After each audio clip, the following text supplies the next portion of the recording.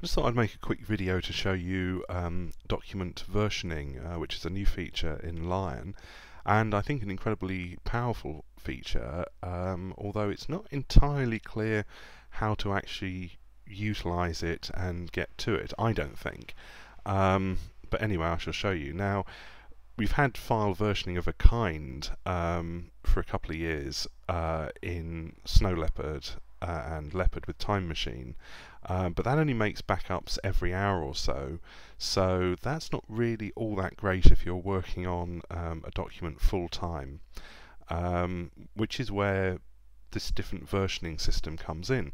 So let me open up this document I've got here that I wrote in Pages, and here we are. That was my first revision, my second revision, and so forth. As you can see, it's obviously a highly intellectual opus, what I've written so far, and it's going to be fantastic. Millions will read it. It's going to be better than Harry Potter and other rubbish like that.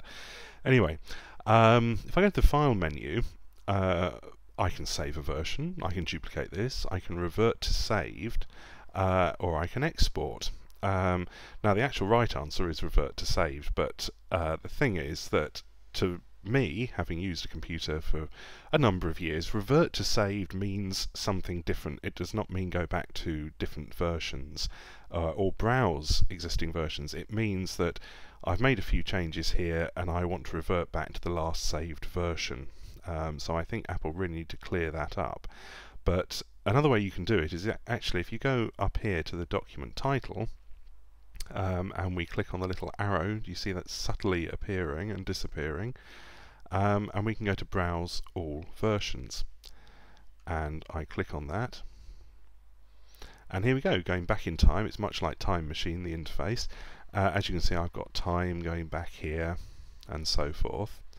So if I go back to my earliest revision, there we go, and I could click Restore at this point, and that is then how my version would end up looking like. But there's a very useful additional feature in that these documents are actually editable, these previous versions. So let's imagine I had a paragraph of text at some point in the past in my document, and I actually took it out. And I now get way down the line, I've been doing all my revisions, but I want to put that paragraph back in. Well, you don't need to restore back to a previous version to actually get it, because obviously you would then lose all your subsequent revisions that you do want to keep. So what you do is you can just go into a previous version, you can copy, and you can go across to your current version, and you can paste, and you can say done.